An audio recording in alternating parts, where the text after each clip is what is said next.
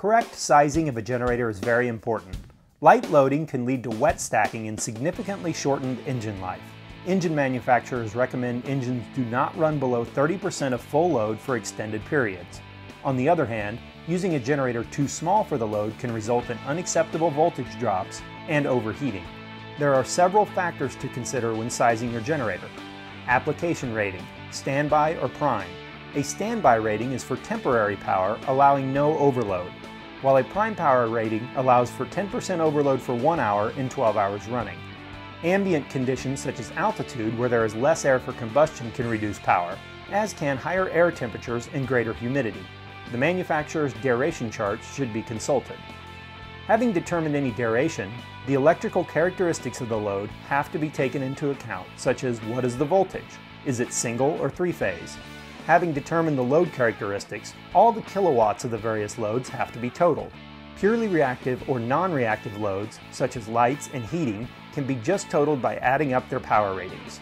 For reactive loads, such as electric motors, you have to take into account the additional power required on starting. In determining the size of a generator required, it is useful to learn a few terms commonly used in generator formulas applicable to reactive loads, and used to size electric motor loads. Commonly used generator formulas reference the following criteria: A for amperage, V for volts, kW, the symbol for kilowatts. Each kilowatt is 1,000 watts. kVA, which is the apparent power within a reactive load system. PF, signifying power factor, which is the relationship between kVA and kilowatts, the real available power. kW equals power factor times kVA. Single-phase power factor is usually unity, or 1 in 3 phase, usually not 0.8. The first formula to note is for a single-phase generator. For single-phase, the total kilowatts is a function of amps and volts. Amps, A, times volts, V, equals watts, or W.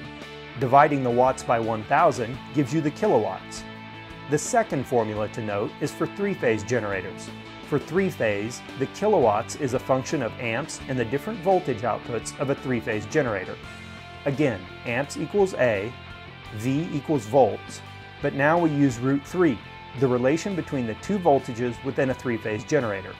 We also introduce power factor, the difference between the available kilowatts and the apparent power, kVA, produced within the generator, shown as PF. The formula to determine kilowatts for a three-phase generator is given as amps times volts times root 3 times the power factor, which is usually 0.8 for most three-phase generators, then divided by 1,000 to give the kilowatts. In systems where a high percentage of the load is electric motor loads, it is important to consider the increased amperage to start an electric motor in relationship to the lower power to run the motor when it has started. Secondly, to ensure on a three-phase system, the loads are equally balanced on each phase. As for pushing a load from a stationary position, more force is required initially to overcome the inertia from stationary to moving. A typical motor can require up to 6 times the amperage to start as to run the motor. For example, a 100 horsepower three-phase motor is converted to kilowatts by multiplying by 0.746, requires 74.6 kilowatts to run. The amps to run is determined by dividing the kilowatts by the volts. Let's assume 208 times root 3 times 0.8, the usual running power factor for three-phase.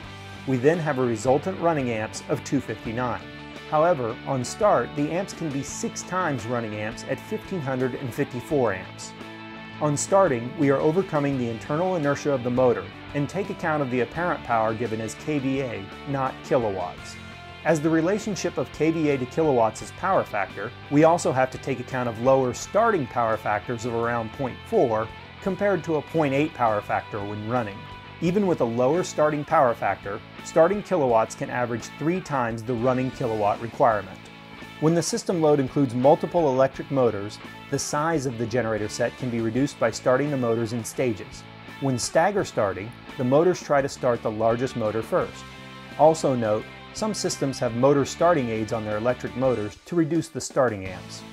Having taken account of the increased load on a generator to start electric motors, the next most important action is to ensure that on a three-phase system, all 3 phases carry an equal balanced amount of the load. A typical three-phase generator connected here in a parallel star three-phase 120-208 volt arrangement allows for the connection of single and three-phase motor loads. The relationship between the higher and lower voltage is √3. For 208 volts, connect A to B, B to C, and C to A. 120 volt single-phase motors can be powered by connecting A to N, B to N, and C to N. It is important to balance all three legs when connecting single-phase loads. To summarize, there are several factors to consider when sizing your generator. Does the application require a standby or prime power rating? Have you taken account of ambient conditions including altitude, temperature, and humidity? And have you used the manufacturer's duration formula? What are the phases and voltage configuration of the system? Have you taken account of all non-reactive loads such as heaters and lights? Small appliances can be included as they only have relatively small motors. Have you added all the reactive loads such as larger electric motors and calculated the power to start each motor? Have you taken into account any staggered motor starting to reduce the overall kilowatt demand? Have you ensured single-phase motors are balanced across the phases of a three-phase system? Taking account of all the points in this video will go a long way to ensuring you have a correctly sized generator able to reliably meet your load requirements.